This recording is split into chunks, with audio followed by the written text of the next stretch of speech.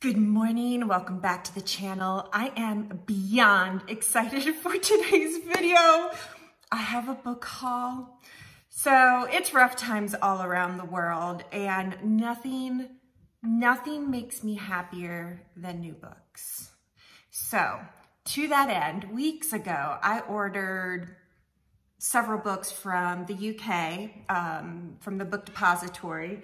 And then 2 days ago, it was a beautiful day and it had been raining and raining for days and days, and I'm just cooped up in the house, and it was a beautiful day and I felt like going out. So I ordered a couple of books off of barnesandnoble.com, which is great because I didn't order from barnesandnoble.com. I called the local store. I use the word local loosely. I don't live near anything, but it's a bit of a drive away.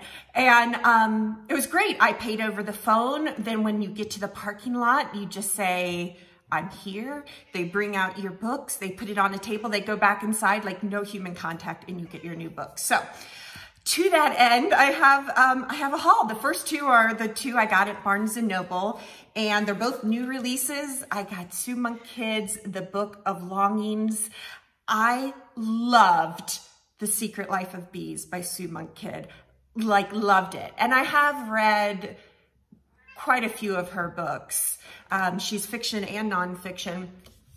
This is a work of fiction, just came out. Here's a bit of the description from the cover. In her mesmerizing fourth work of fiction, Sue Monk Kidd takes an audacious approach to history and brings her acclaimed narrative gifts to imagine the story of a young woman named Anna. Raised in a wealthy family with ties to the ruler of Galilee, she is rebellious and ambitious with a brilliant mind and daring spirit. She engages in furtive scholarly pursuits and writes narratives about neglected and silenced women. Anna is expected to marry an older widower, a prospect that horrifies her. An encounter with 18-year-old Jesus changes everything. So this is going to be good. I will probably be reading this very soon. Then the second book, I'm all about mood reading, and I rarely like to leave my reading comfort zone, but I'm going to with this one. So I can't believe I did it, but I did. Stephen King's If It Bleeds. This is 4 novellas. I'm sorry, Henry's moving the camera. Oh, Henry, say hi. And stop moving the camera. Sorry about that, guys. 4 novellas by Stephen King. I figure, how bad can it be if it's too horrifying if they're just novellas? So I'll make it through. I have read 2 Stephen King books, but neither of them are his, typical horror books. I have read his book on writing called On Writing, and I have read his book on the Kennedy assassination and time travel, 11/22/63. So this will, and I've wanted to read The Stand. I have it on my Kindle. I've wanted to read it for years and years, which I may do during this pandemic because it just seems appropriate. But anyway, if you have read this or this, leave me a comment below. I would love to hear your thoughts on it, but I'm beyond excited about both of those. Okay, then these are the books. They didn't all come yet from the Book Depository, but I just couldn't wait any longer to open these. So it's still 5 books, although they feel very thin. What I did was I ordered classics that I've never read before. So I'm so excited about all of these.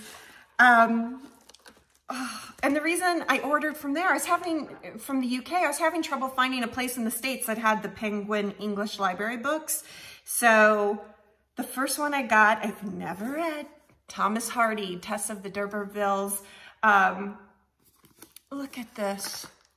And to be honest, I prefer softbacks, paperbacks to hardbacks. I am not a delicate reader. I am not precious with my books. I feel like the more bent and marked up and coffee stains on a book, it just proves how much it's loved.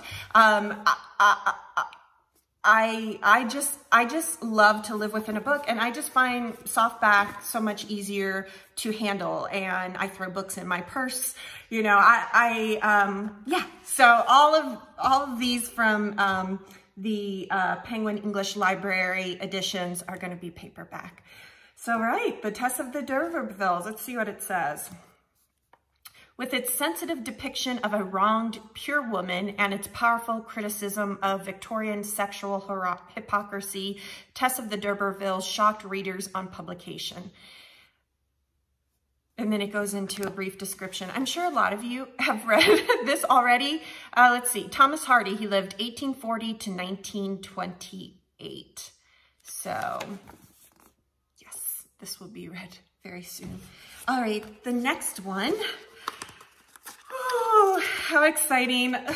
Nothing like new books, nothing. All right.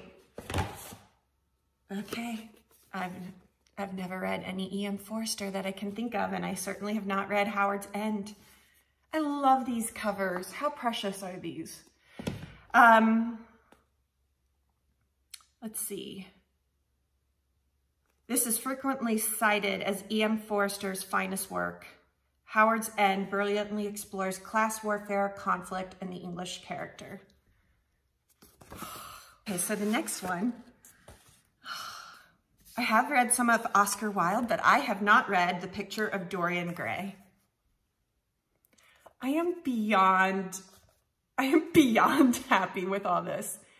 The Picture of Dorian Gray is a masterpiece of the evil in men's hearts and is as controversial and alluring as Wilde himself.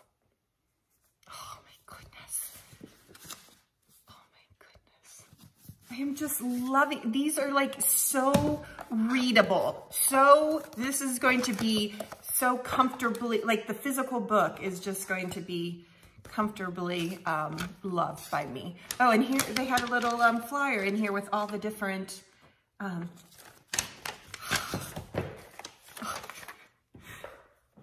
so exciting. All right, next one. Honestly, I don't even remember what I ordered. It was so long ago. I just remember I hadn't read any of them. Oh, beautiful. Two of my favorite colors, pink and gray. Mrs. Dalloway by Virginia Woolf. I actually thought I had read this. I think I had read this. I'm having some flashbacks. That's okay. If I did, I was in my 20s. So like, you know, that was a while ago. How beautiful is this?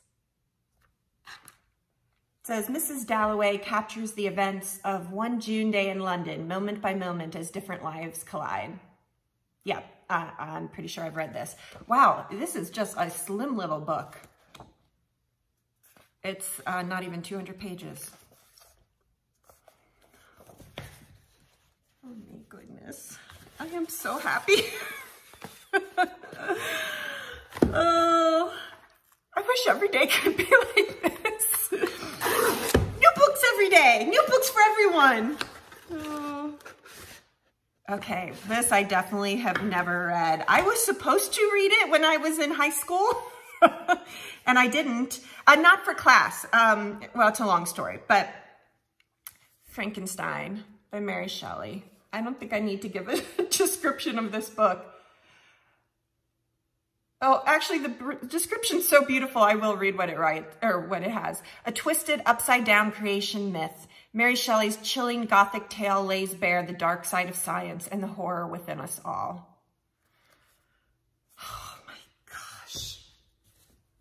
So this is 5. I think I ordered 8 books, so I still have 3 more coming. I am beyond excited about this. And then, so I have 5 classics and then 2 brand new releases, one by a guy who completely terrifies me. You guys, please leave me comments below. Have you read these? What did you think? What are you reading now? I would love to hear all that. I'm going to get this up on my channel really soon.